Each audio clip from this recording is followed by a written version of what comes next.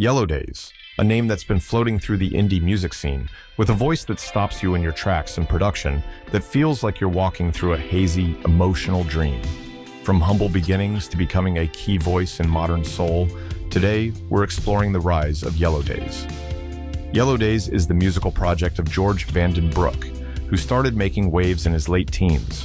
Born in Manchester but raised in Haslemere, England, George was always surrounded by music, pulling inspiration from soul legends like Ray Charles, Otis Redding, and funk pioneers such as Funkadelic. It was his unique mix of these classic sounds with lo-fi production that began to draw attention. In 2016, at just 17, Yellow Days dropped his debut EP, Harmless Melodies. It was this EP, especially the standout track, Your Hand Holding Mine, that introduced his raw, gravelly voice, paired with melancholic, spacey production.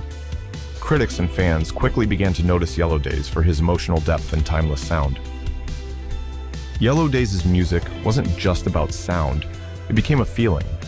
His performances, often drenched in reverb and vibrant colors, became a space for fans to connect with his introspective lyrics and otherworldly soundscapes. In 2020, Yellow Days shifted gears with the release of A Day in a Yellow Beat, his most ambitious project yet. Moving away from the bedroom production, this album was a huge leap in his evolution as an artist. George fully embraced the retro funk, jazz, and R&B sound, creating a vibrant, sun-soaked record that felt brighter, yet still deeply emotional. Collaborations with artists like Shirley Jones and John Carroll Kirby added even more depth to the project, with standout tracks like Getting Closer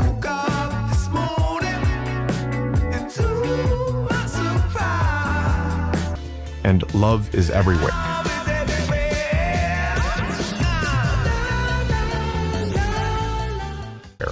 Yellow Days continued to capture the highs and lows of young adulthood, now with a more polished, upbeat sound. The album received praise for its eclectic mix of influences and matured production.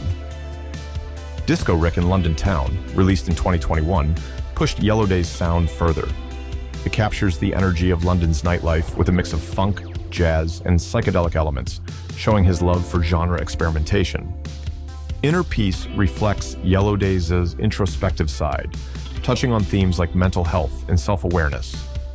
This mellow, meditative track continues his tradition of blending personal experiences with relatable, soulful music. In 2023, Hotel Heaven became a sonic exploration of escapism, combining rich instrumentation with themes of utopia and emotional freedom. The 2024 extended version, The Holiday That Never Ends, expanded on this concept, creating an even more immersive experience for listeners.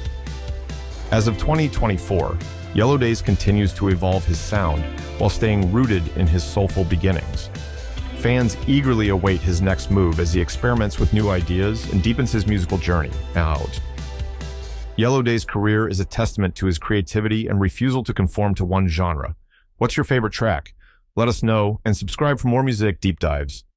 You know, I'm trying to kind of coin a sound slowly over time, and yeah, chisel away at that. But then, like I said, yeah, maybe have a family, maybe have some kids or something like that. I'm a bit of a family man, despite my appearance. Like I look like a untrustworthy boyfriend, but I'm actually quite a family man. Like I said, been with my partner for like 10 years, and you know, I really live quite like a cozy, small life when I'm not doing music. So yeah, I'd like to, you know, have some kids and, you know, teach them how to play music and things like that.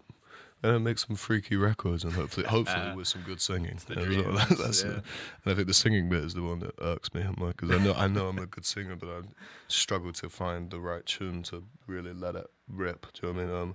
So that's something that, you know, that's what I'm looking forward to. Look out! Yeah!